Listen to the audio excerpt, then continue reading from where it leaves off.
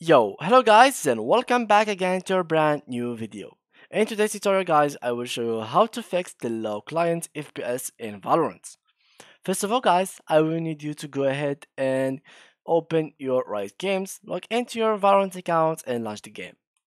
Now, as you can see, this is the landing page or the page that opens when you open the game for the first time. So just go ahead quickly and go to the top right corner and click on settings.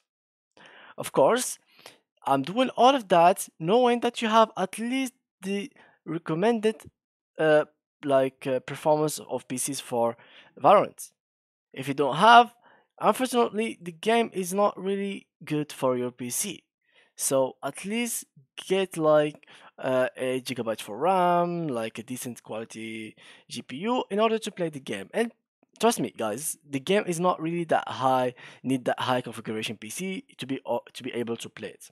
So even though if you have a weak PC, we'll try to fix that for you.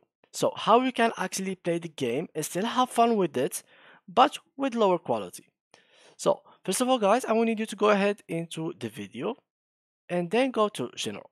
Here, if you are having that problem with full screen, so when you alt tab, for example, you play the game, you die, you go alt tab, you go to YouTube, you watch something, and then when the other round starts, you go back. Well, sometimes, guys, for me, basically, I have this problem with some lag when I alt tab. So when I alt tab back to the game, I have this really terrible FPS. I highly suggest that you change full screen to window to full screen. Now, after that, the resolution, make it the best resolution that you'll have on your PC.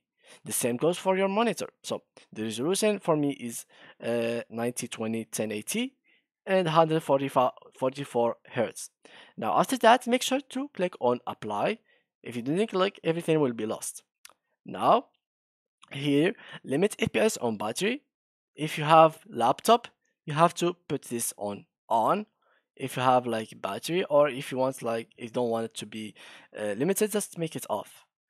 This is for menus as well. So basically for menus you don't really need that, and for in background, and so just basically put here for 144 for your the menu.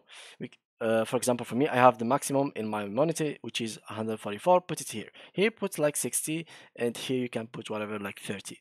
And basically here, limit FPS always, which is max FPS always. Here, put the maximum of your monitor minus one. So, for example, for me, I have 144. I put here 143. Now, go to graphics quality. If you have still lag after all of that, make sure to make all of these low, off, on, off, and on. And this one make it 4x. And of course, this one none. After that, you will just go to state in order to see your FPS inside the game. Go to client FPS, text only, and then close and get ahead into the game.